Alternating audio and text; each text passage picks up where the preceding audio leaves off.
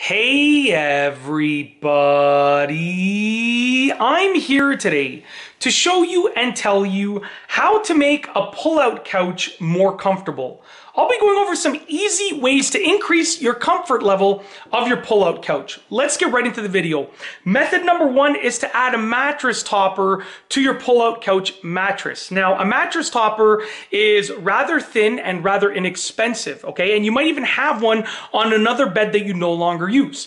Now, with that being said, it's a very, very inexpensive upgrade, or free if you already have one that you no longer use. In addition, it's thin enough that your pull-out couch will probably still fold up, but it's also thick enough that it's going to add some comfort level to your pull-out couch mattress, because the mattress on your pull-out couch is probably decently thin, okay? That's usually how they come, and very, very floppy so that they can be folded up. A mattress topper, in my opinion, is a perfect inexpensive solution to increasing the comfort level of a pull-out couch. Method number two is to actually put a whole mattress on the pull-out couch mattress, okay? Now, the one downside of this is that you can't fold up the pull-out couch anymore. But if you're going to be sleeping on a pull-out couch for a long period of time and you're not going to be folding it up, then it might be worth it to either invest in a mattress, because then you might be able to use the mattress with a bed frame in the future, or use a mattress that you have lying around somewhere else in the house, or even borrow someone's mattress just to put on the pull-out couch, because it really will increase the comfort level. It'll almost feel as if you're sleeping on a regular bed, because the mattress is really what creates the comfort with regards to sleeping on a regular bed, okay? Number three is to actually get a new pull-out couch thin mattress.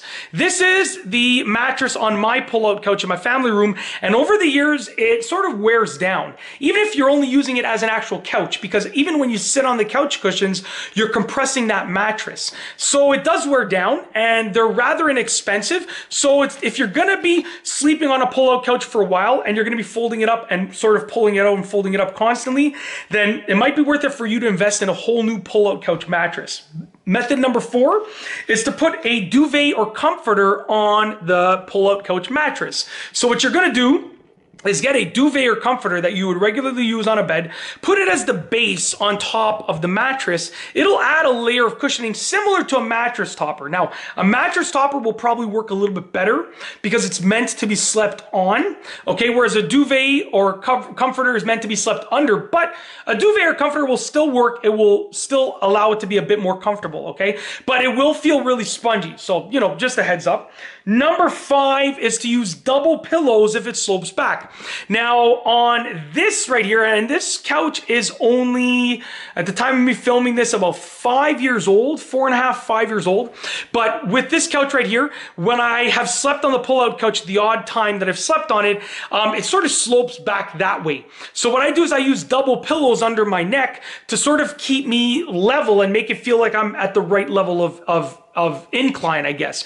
Because when it slopes backwards, it sort of feels weird when you're sleeping in that position. So use double pillows to, you know, make yourself feel more comfortable at the right angle, okay? Lastly is number six, which is to try and find the best sleeping position on the mattress and with regards to your actual body position, okay? Now, these mattresses are gonna have some springs that you can feel, okay? There might be some places that are more springy than others. So you wanna find the place on the pull-out couch mattress that is the least springiest, where you don't feel the springs.